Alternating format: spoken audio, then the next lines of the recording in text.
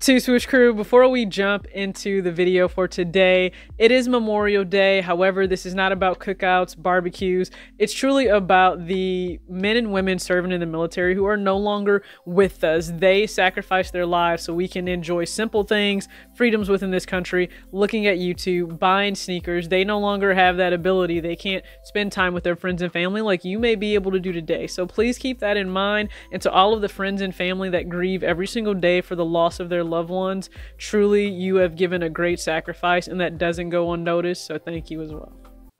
Ladies and gentlemen, you know it's a real one. You know it's a real pair for women when we get a special box. Now, the women's Jordan OG will come in a typical box that you would see for the Air Jordan 13. However, it's not a 13. It is the women's OG. And we actually have a card insert, which is something we don't even see anymore. So I thought that was a really special touch. So here we have the card insert. On the front side, you see red, black, and white. We have the Jumpman directly in the middle, surrounded by W's. And then you also have a millimeter ruler that will go around the sides of the card insert in itself. But it's more important of what's on the back, because again, these cards would provide you history and information for that specific Jordan, and this is no different. So on the back, in 1998, Jordan Brand took inspiration from not only the greatest basketball player in the world, but also the undeniable skill, style, and spirit of the Jumpman women's community to create its first women's Air Jordan silhouette. Inspired by a community that was ready to claim its professional spot on the court,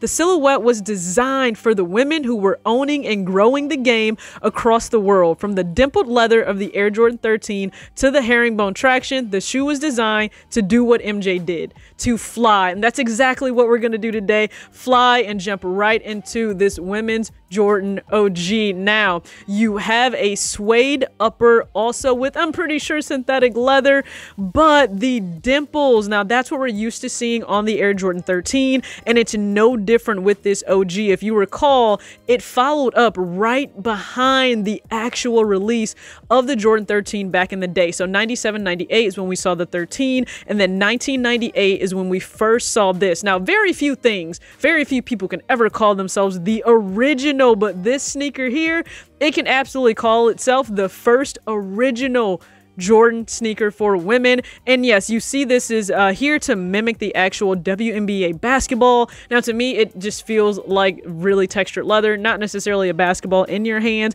But if you go to the back heel, you see a Jumpman there, but also that iconic W for this pair. And that's what you're known. That's what I would say you can associate with the women's Jordan OG, is the W somewhere provided on the shoe, which is on the back heel.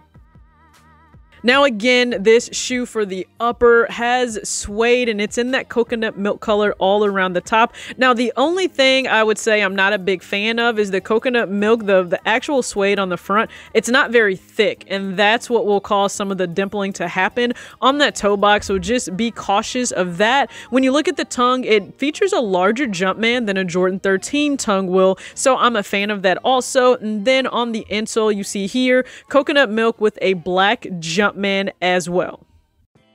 Now, if you flip the shoe over, you can see the outer sole has that same herringbone traction as a Jordan 13 will, hence you can see all the inspiration. Now, I would say we'll get to the comparison of the outer sole because the women's actually seems to have a little bit more traction, or at least I would think just looking at it. But what I love about this sneaker, every single shoe released by Jordan that has anything to do with women has to pay respects to this pair here, because I'm convinced without this, we wouldn't have the pairs that we have today.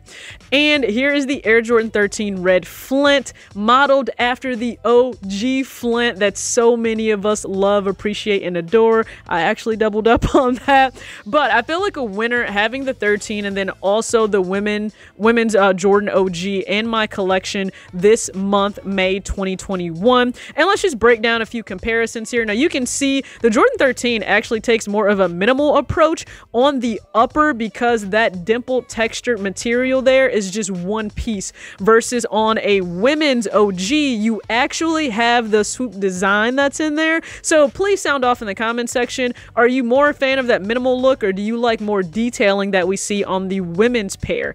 And then for the front profile, or the front look, I should say, you can see how how the tongue does actually feature a higher profile on the 13 than with the women's OG. I would actually prefer that higher tongue. I'm actually a fan of that. I know people don't like the squeaking in the tongue, and I totally respect it, but I would like a higher tongue there.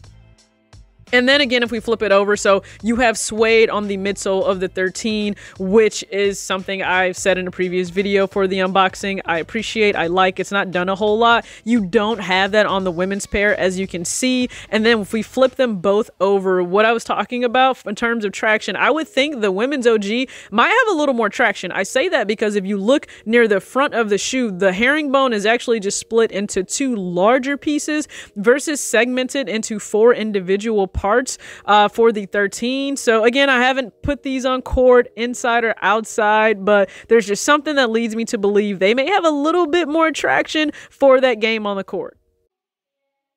And here is an on foot. So let's talk about sizing, because this is not my actual size. I actually am settling for a size 8 because that's what someone was able to secure for me. Now, this runs even bigger than the 13. I will say that right now for sizing. I have room in a 6, which is true to size for me in the 13 pairs I have.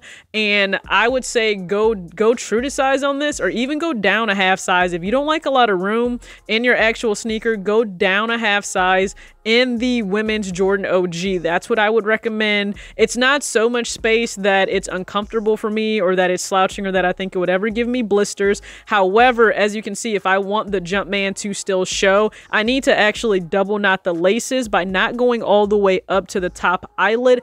You have the carbon fiber plate, you have the comfort of the Air Jordan 13. However, in the women's Jordan OG design, this is by far one of the best pickups I've had this entire year of 2021. I surround my soul with the positivity. That's why I don't worry about the things that I don't see. Yeah. These days I don't worry about much. I think we should have some more fun.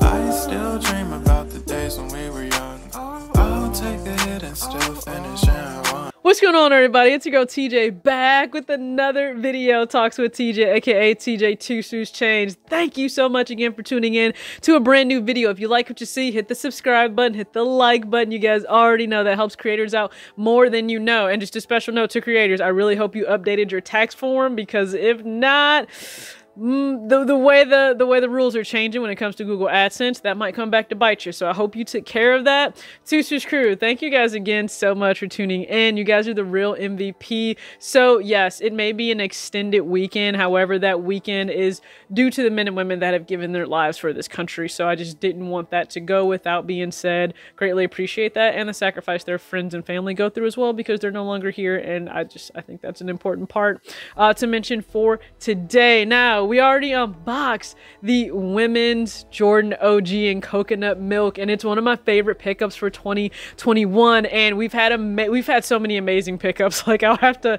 run down in June all of the pickups I have so far for the first half of the year, and just no judgment, all right? No judgment there.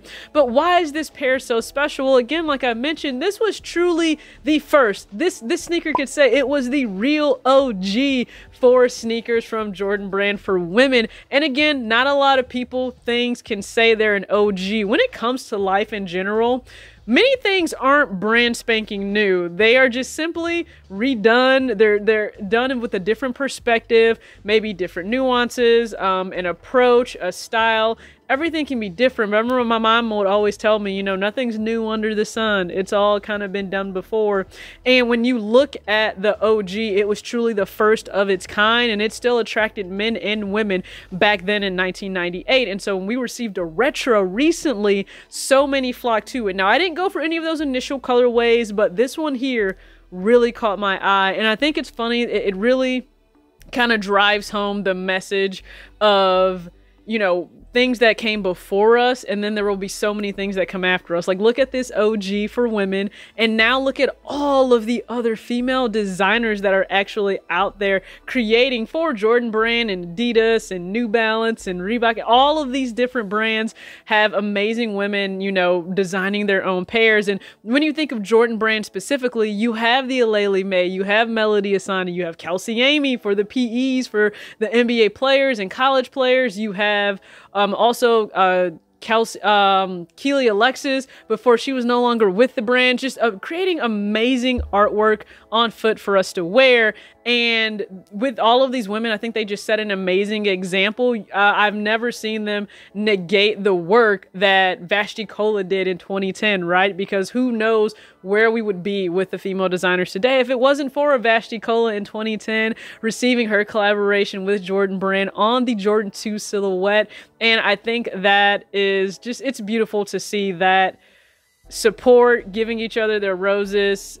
It's a beautiful thing to see. And I, more importantly, want to give the roses to Kim, Sophia, and Coco. These are the 3 women on the design team for this specific women's Jordan OG coconut milk. So I'll be sure to link their Instagrams below, just because, again, we need to give each of these women their roses. They are doing amazing things in this space, and the farther they go, the farther the next woman can go. I'm a true support and proponent of that. Hence me also wearing my Made for the WT. If you don't follow them, they greatly support women, whether it's in sneakers, sports, sneaker culture. So just give them a follow if you don't already on Instagram. So now we've seen the shoe. I've given you guys some tips on sizing as well as how comfortable the shoe is.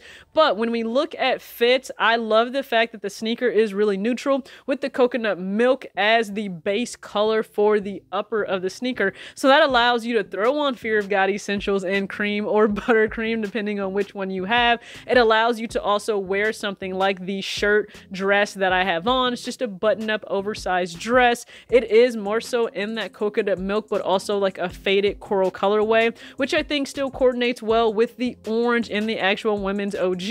And it doesn't take away from your ability to also rock it with WNBA apparel. So whether it's the actual WNBA logo t-shirt or my Slam Magazine Sue Bird shirt, you guys already know. I've shown you that before, and that's one of my favorite pickups as well. I'm trying to acquire quite a bit of women's wear when it comes to the WNBA. Again, I have another WNBA jersey on the way, and you all have a chance to see the my Diana Taurasi jersey here. And I have the older one. I don't have the new one yet, guys, so just bear with me. I'm working on it. I'm stacking up the arsenal to support women just in any way that I can. That is that's something important. That's always important. That's always special. Listen, all those women shining in the WNBA, you know what? All those stars shine together, beside each other, against each other on the court, and I don't think it gets any better than that. And the next generation that comes up, they're going to do exactly the same thing, and that's what we need to continue to push the culture forward for sports and sneakers when it comes to women. So I thank you for tuning into this video, for all the support you've ever given me over the 3 years that I've been in this space on sneaker YouTube. It's quite a journey to say that I've done this for 3 years. We're almost at 1,000 uploads, and no slowing down, no stopping. Truly enjoy what I do here for you guys and the support that you give me. So with that being said, I hope you are able to enjoy time with friends and family today, and just, you know, take it easy. As always, act your age, not your shoe size. Peace out.